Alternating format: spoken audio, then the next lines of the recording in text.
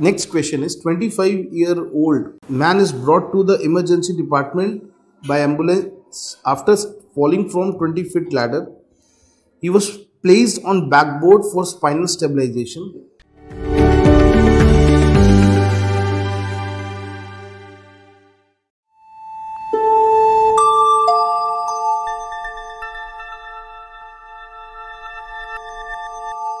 Next question is 25-year-old man is brought to the emergency department by ambulance after falling from 20-foot ladder. He was placed on backboard for spinal stabilization. IV access was obtained and he received infusion of crystalloid. The patient is unconscious upon arrival and his blood pressure is 90/50. So it's hypotensive patient. The pulse is 129 and respiratory rate is 8 per minute.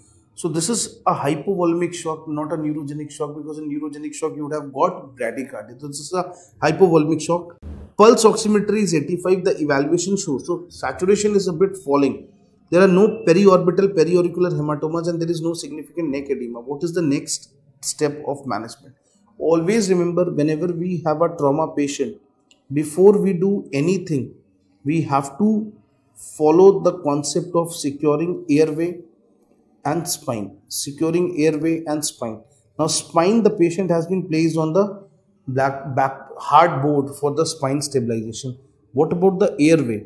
For airway, you require orotracheal intubation in this case. So orotracheal intubation should be the next which is done, and after this you will follow anything. So we secure airway and spine because this is the most common cause of mortality. Remember, whenever we have a patient of trauma, the basic concept in the ER is that we do a patient survey.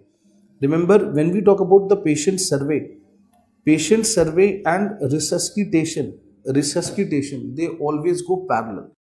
So we are going to do resuscitation and the patient survey. Patient survey is of two types. One is the primary survey, which is done at the time of arrival in the ER, and we have the secondary survey which is done after the hemodynamic stabilization.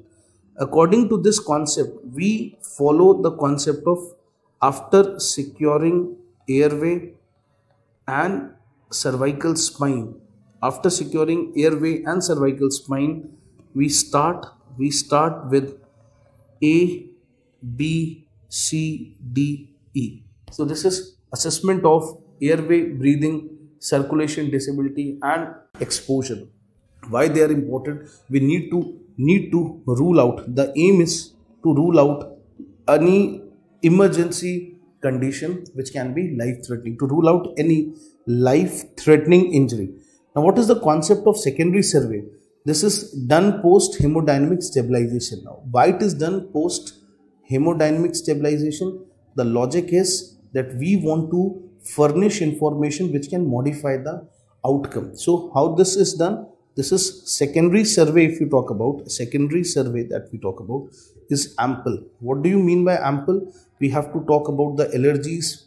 So we have to take it out from the history that whether patient is allergic to any drug or no.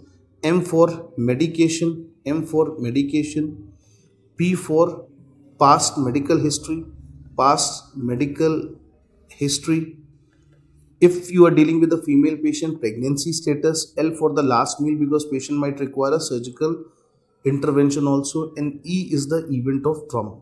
So this is how we approach these patients.